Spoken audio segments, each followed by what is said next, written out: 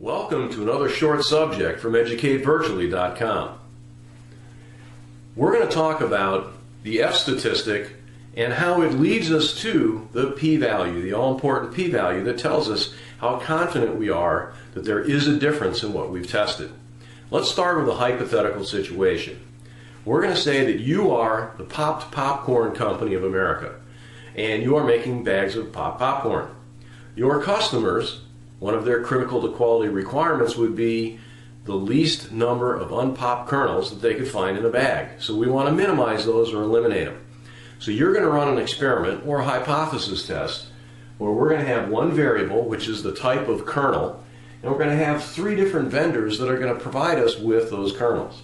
And we're going to have 25 data sets, or n of equal to 25, for our valuation. Let's take a look at the analysis of variance. Let's say that we've conducted this experiment, we have our data, we have a factor, which had three settings, leaves us with 2 degrees of freedom. 3 settings minus 1, 2 degrees of freedom for the factor. You have to pay for doing our statistics. The degrees of freedom is our piggy bank. We had 25 total data points.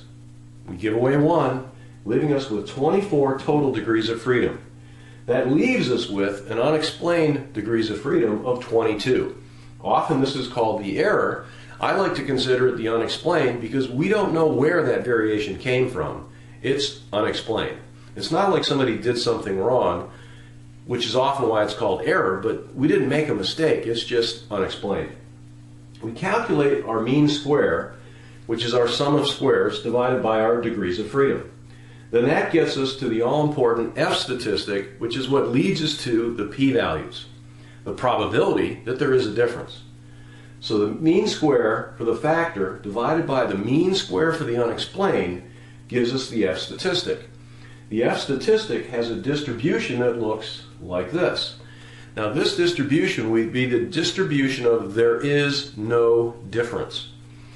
All right, now it is characterized, the F distribution, this particular one, and there's an infinite number of F distributions, based on the degrees of freedom for the factor and the degrees of freedom for the unexplained. So this is the distribution for F of 2 degrees of freedom for factor, 22 for the unexplained. It looks like this, and we've listed here some of the values of the F statistic. Now ones that are of note. A value of 3.44. That corresponds to our all-important p-value of 0.05. So we've always said that if we have a p-value of 0.05, we have a 95% confidence that there is a difference when we change level settings for our factor, which was the kernels. 5.72. That has a p-value of 0.01. A 99% confidence that there is a difference. Well, how about if we go in this direction? Here's an important F statistic. The F statistic with a value of 1 or less. A value of 1 or less means that my mean square for the unexplained is as big or bigger than the mean square for the factor. So the variation associated with we don't know where or what it was or where it came from is just as significant as the factor. And since we're not going to bet any money on the unexplained, we're not going to bet any money on a factor that has an F statistic of 1 or less.